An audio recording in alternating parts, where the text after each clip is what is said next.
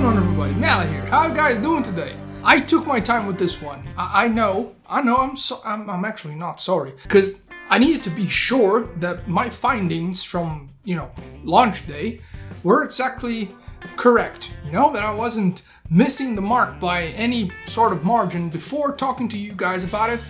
And now, 2.5 months later, I dig it. I get it. So let's talk about the OnePlus 6T.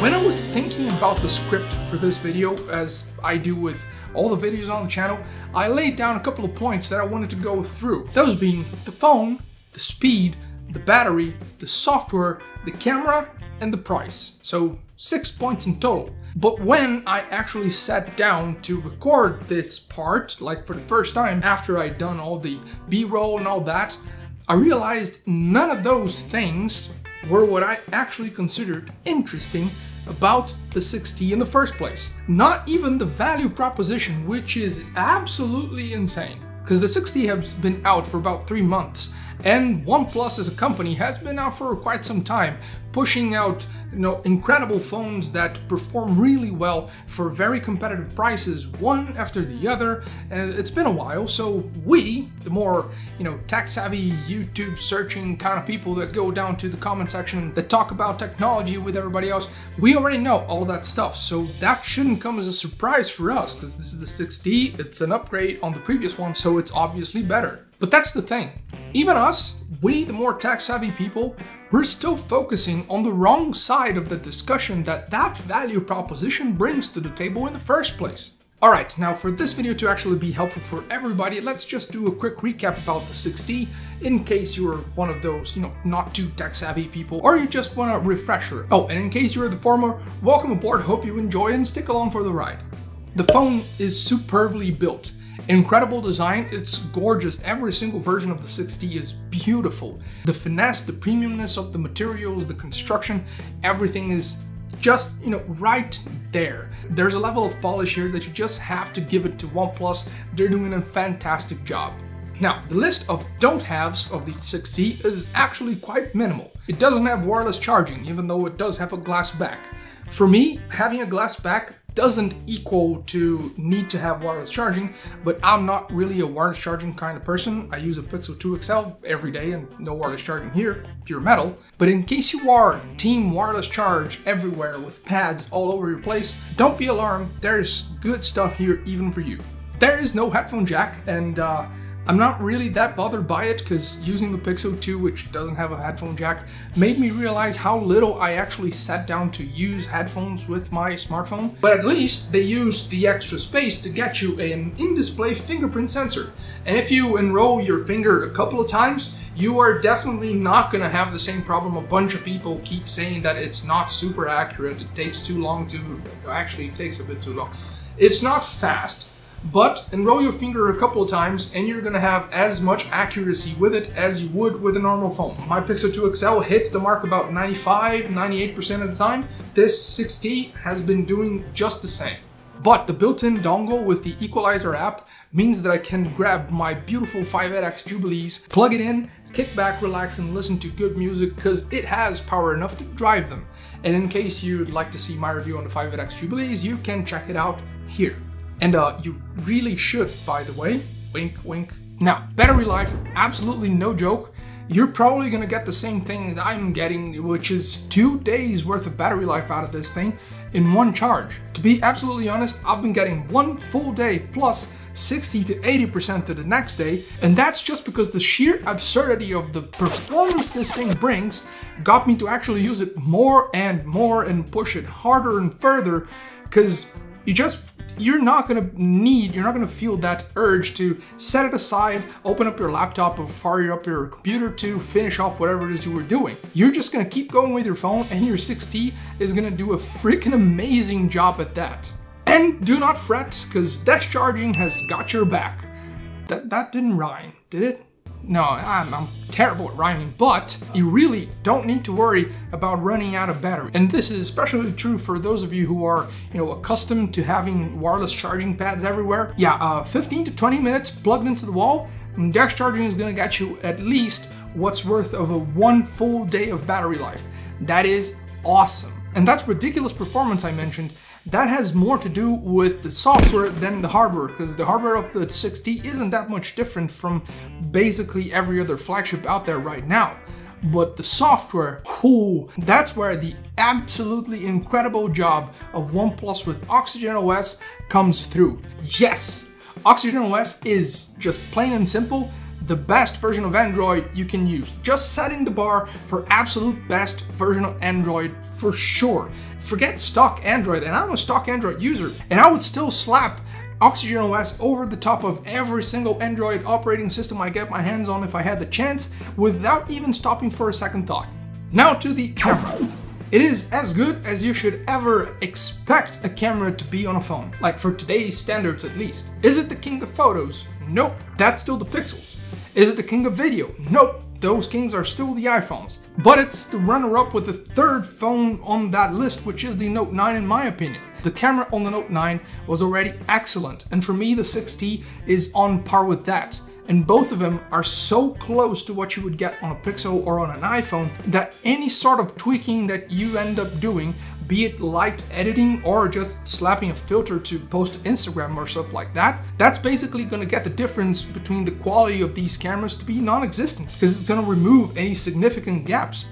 In the off case that you really just want the absolute best detail possible, but you still want a 6T, just download the Pixel 3 camera app into the 6T and be extremely happy with your choice. And by the way, on video, I stand by to say the exact same thing. This entire video has been shot on the 6T. Now here goes the color grade, and time to bring the color grade back. And to top it off, OnePlus updates their software and keeps their phones running like fresh with that same out-of-the-box feel for so long, so reliably and so consistently that honestly, these are the phones that I'd wager are probably going to be the ones still running smoothly, catering to all that you needed to do for the next 1, maybe even 2 years to come. And I don't see any other Android manufacturers being able to claim anything like that. We are already seeing Pixel 3 users complaining of slowdowns, stuttering, lag. That's already unacceptable. But when you see people using the OnePlus 5T, more than a year old, still saying that it is smooth as butter as if you just took it out of the box, that's saying something. And OnePlus is committed to keep updating their stuff for at least 2 to 3 years to come. So unless you're the type of person that updates your phone every like 6 months or so, yeah, this is a very big factor that you should take into consideration. The longevity and the reliability with which you'll be able to use your OnePlus 6T is not something you're gonna find everywhere else. After all, software updates is something that other manufacturers have heard of, but like a whisper in the night, something that came out of a tale and became a legend that then turned into myth.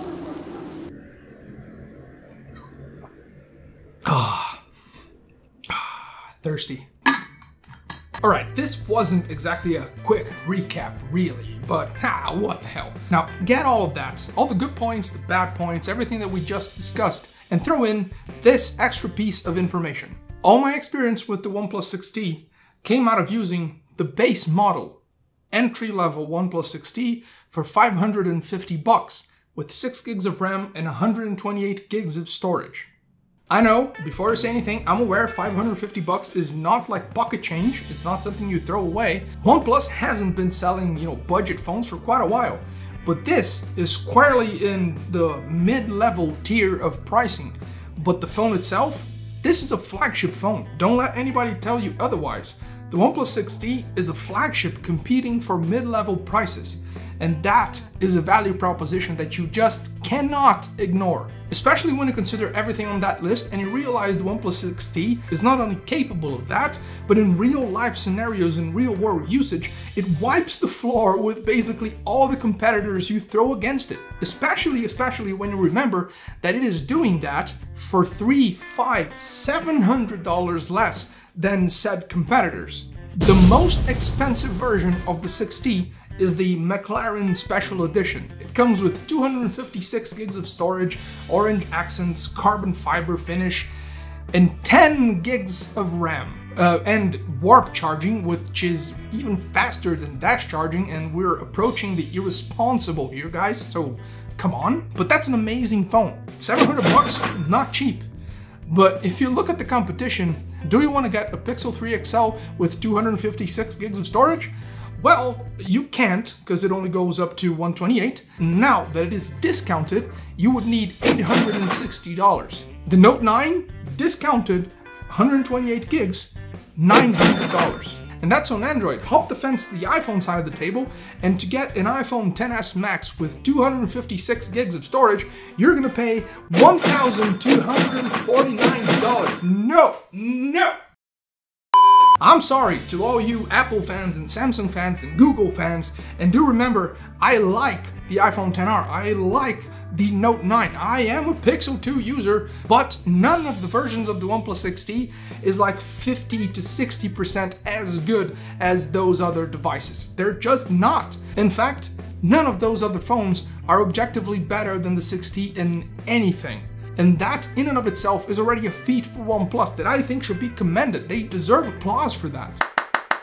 So if you are one of the many, apparently, that keep complaining the OnePlus 6T doesn't have a bunch of features and it's not the best phone across the board and that's why it costs so much less than the others, well, first you need to get that sentence straight, because the only thing where you can objectively point and say, that phone's better in this category is the camera. And that's just because the 6T is like 95% of the way there, and the only camera above it, in my opinion, is the Pixel 3.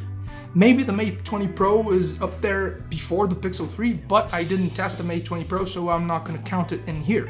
And secondly, unless you are using a Note 9, any other phone you have in your pocket is also not going to have all the features that you're complaining that the 6T doesn't have. It's going to fault on one or all of those categories. So quit your whining already, will you? For everybody else, the 6T is an amazing value for money. The absolute best value for money on an Android phone that you can get, actually on a phone that you can get right now. For what it delivers, performance, the battery, Oxygen OS, the experience, the freshness, how quick and snappy it is, and everything we talked about, the 6T is an amazing choice.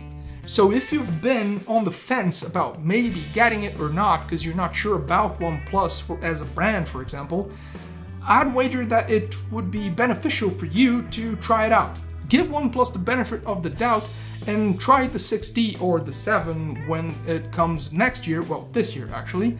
You are probably going to see the same thing we all did. All the people that try OnePlus devices are usually a bit spoiled, and it's really hard to turn back.